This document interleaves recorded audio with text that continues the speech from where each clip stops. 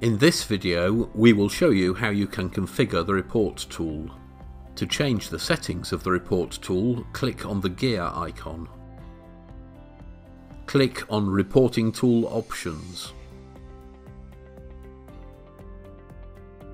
You can now add or delete sections of the report students must make. To add a section to the report, click on the plus icon. Give this new section a name, for instance, Self-Reflection.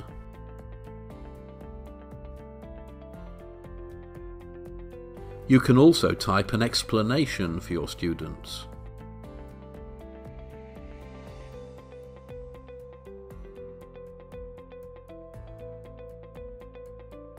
To change the order of the items, use the arrow icons.